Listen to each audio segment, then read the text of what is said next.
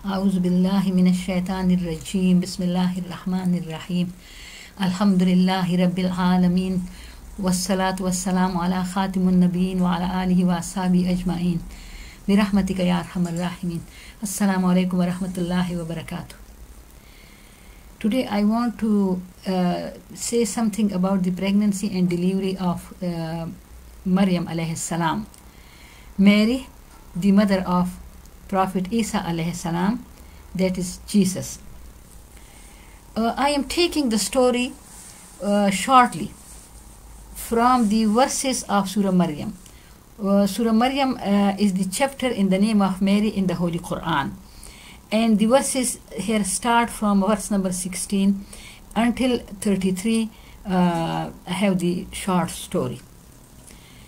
And here I will just say the translation of the verses. A'udhu billahi minash shaitanir rajim, bismillahir rahmanir rahim.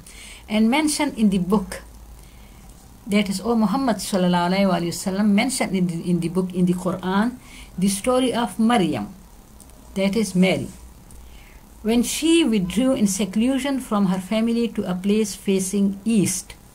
She placed a screen to screen herself from them. Then we sent to her our Ruh, and Ruh means the angel Jibril alayhi salam, who is known as Gabriel in the Bible of the Christians. So Allah says that we sent to her our Ruh, that is Jibril alayhi salam, and he appeared before her in the form of a man in all respects. She said, "Verily I seek refuge with the most beneficent Lord from you, if you do fear Allah." The angel said, "I am only a messenger from your Lord to announce to you the gift of a righteous son." The words in Arabic are Ghulaman Zakiya, that means the righteous and the pious and the holy son. She said, "How can I have a son when no man has touched me, and I am not an unchaste woman?" He said, "So it will be." Your Lord said, "That is easy for me, and we wish to appoint him as a sign to mankind and a mercy from us, and it is a matter decreed by Allah." So Jibril alayhi salam informed her that Allah says that it is easy for Allah to create a son or a boy without any father, and that it will definitely happen because it is a matter decreed by Allah subhanahu wa ta'ala. So she conceived him, and she withdrew with him to a far place. The explanation says that it was Bethlehem Valley. And the pains of childbirth drove her to the trunk of a date palm. She said, "Would that I had died before this and had been forgotten and out of sight." Then cried unto her from below her, saying, that means a voice came from below her, from the foot end, saying, "Grieve not, your Lord has provided a water stream under you." These verses mean that Maryam alayhi salam was very upset, very much grieved. This thing was not happening according to her will. It was happening according to the will of Almighty God, Allah subhanahu wa ta'ala, as Allah had decreed this happening. So she was worried because what she would say to people. How did she get a son? And then her delivery was conducted by the angels. And it was an angel who said to her, "Grieve not. Your Lord has provided a water stream under you, and shake the trunk of date palm towards you. It will let fall fresh ripe dates upon you. So eat and drink and be happy. Cool your eyes. And if you see any human being, say, Verily I have vowed a fast unto the most beneficent Allah, so I shall not speak to any human being this day." Then she brought him, that is the baby, to her people, carrying him They said, O Mary, indeed you have brought an amazing thing. O sister of Harun, your father was not a man of evil, nor your mother was an unchaste woman. Then she pointed to him. They said, how can we talk to the one who is a child in the cradle? He said, that means the child, the newborn baby in her arms. He said, verily, I am a slave of Allah. He has given me the book and made me a prophet. And he has made me blessed wherever I am, and has enjoined upon me salat and zakat as long as I live, and has made me dutiful to my mother, and made me not oppressive or miserable. And salam be upon me the day I was born, and the day I die, and the day I shall be raised alive. This is the story up to 33 verses. After that also there are some verses about them, and you can find this story in other chapters of the Holy Quran also. But here the special words are about her pregnancy and delivery. And I understand from these verses, and then for my understanding I made the Salatul Istikhara. The Salatul Istikhara, that is Istikhara prayer, is a special prayer of two cycles, 2 rakat, optional prayer, which we make, and then we ask Allah subhanahu wa ta'ala in the matter we are facing.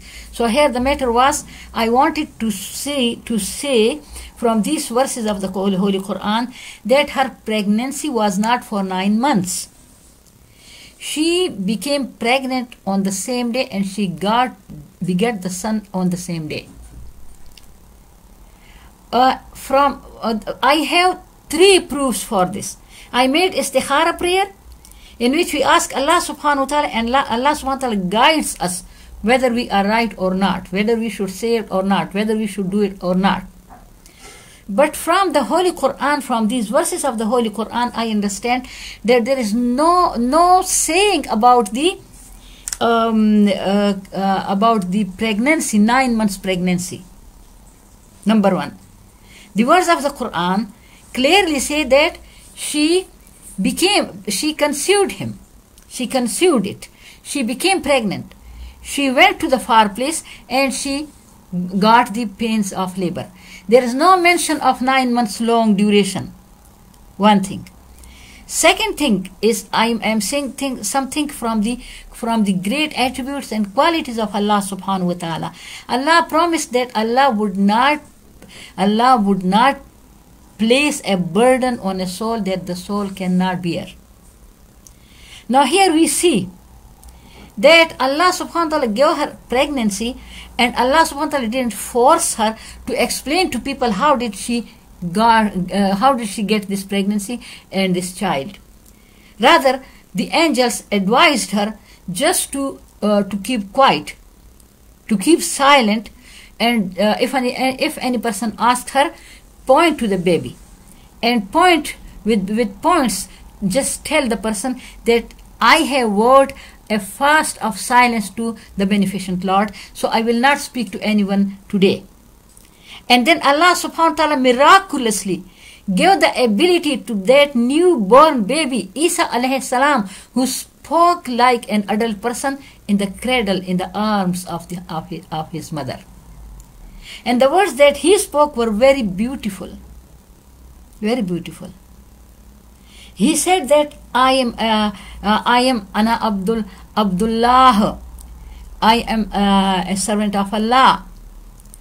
And Allah subhanahu wa ta'ala has made me a prophet. Atani al-kitaba wa ja'alani nabiyya. Allah gave me a book, and Allah made me Nabi, the prophet.